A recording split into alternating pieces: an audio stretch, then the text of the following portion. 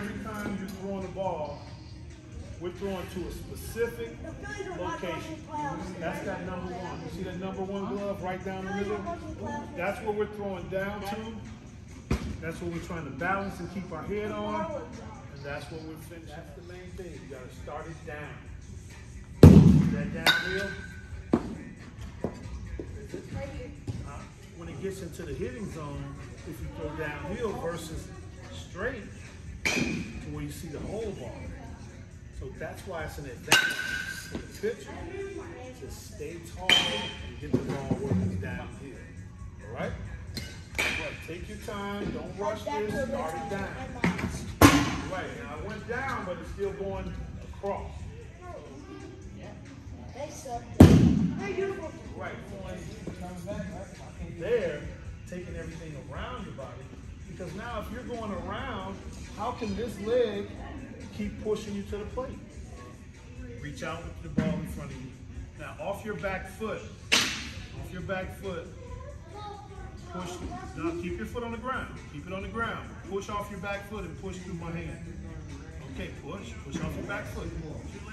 Yeah, okay, so right there you get power off the ground, off of your legs. That's when you stay behind the ball. You'll do the same experiment. If you're coming around your body, now push through my hand. See how much weaker you feel right there? Because everything has to go this way as opposed to here out in front of you, where you can keep driving off your back leg and finishing downhill. Got it? That makes sense. Down, spin the ball on the number one. Your head on the one. Downhill. Still can't create downhill. Still can't get backspin. Go it slow. Go it slower. There you go. Now, you can just throw it forward because your body's like, I better throw it. But if you take your time and you're thinking I'm going to do it slower, then your body organizes itself so you can finish downhill just like you did that. Take your time.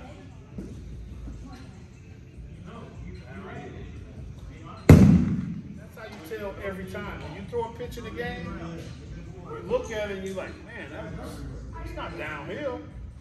So that's going to give you a chance to make an adjustment on the next pitch. So this is going to be downhill, right? Is it going to be downhill? Huh? You don't know? No, you can't pitch with that attitude.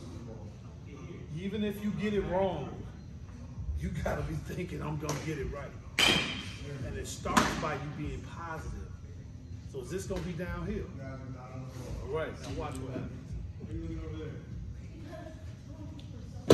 Right, downhill.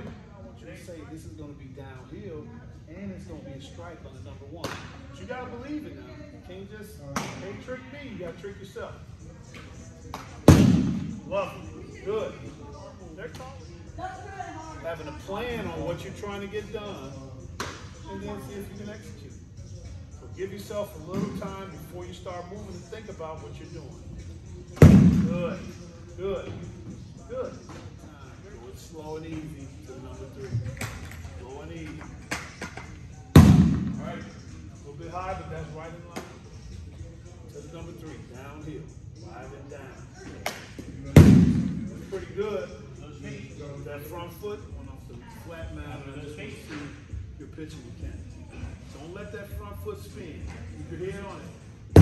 Right, good, good. You're going full speed, and you can't feel what it is we're trying to get to. So take your time so you can feel yourself push, start the ball down, brace up, keep your head on the plate. Get on that number one. Spin the ball. You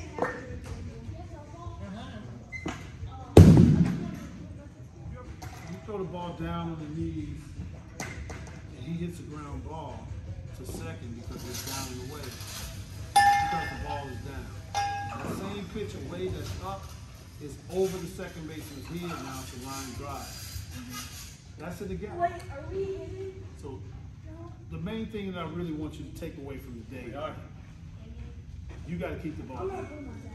Regardless of how hard you throw now, that's got to be a main thought process when you're throwing your fastball unless you're trying to come in. I know you guys you understand how to fix it on the next pitch.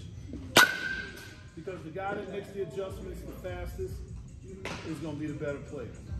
If you're a hitter and you keep throwing him the same pitch and you keep swinging at it and you keep throwing and you keep getting them out, don't change. If he don't change, you don't change. If you throw a pitch and he changes, then you might have to change. But always make the hitter adjust to you. Stay on the number 3 now. Where's your body going?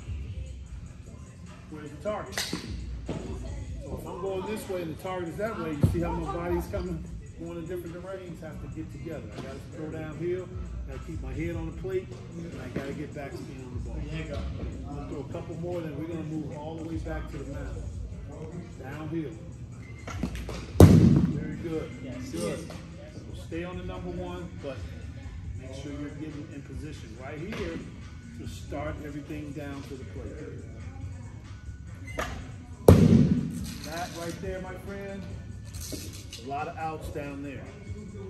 Tons. Trying to get the ball to spin at least past 1,085 revolutions per minute. So spin it hard.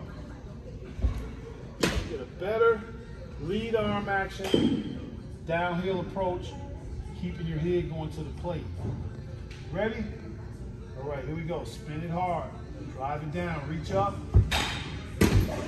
Breaking ball. So this, make sure you're not falling. Use your back leg. Let it bend first so you can start it down and spin it hard. Yes.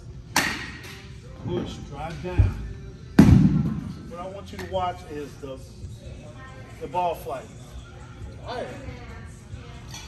See how it goes up when it leaves your hand? Yeah. All right, so what does gravity do? Does gravity make you float or does gravity pull you? It pulls you down, right? Okay, so is gravity gonna help my ball go faster if it's going up? Or is it gonna help my ball go faster if it's going down and helping go with the pull of gravity? It's gonna help it go down. So this is why this pitch was only 52 miles an hour and the spin rate was less, because once you pull out and you start it up, it's starting to lose speed because gravity is pulling. You want gravity to help it.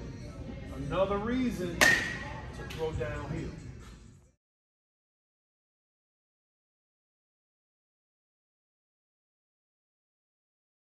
100 miles an hour and it goes to the backstop.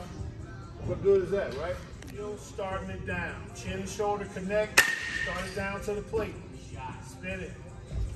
I think your legs are gone. So if you know you're pulling off this way with all your pitches, throw this change up to the number 3. This is called the cheat code right here. This is the cheat code. Number 3. That's slipping out of your hand. Drive it down. Drive it down. Right, that's a good pitch. Great. On the field.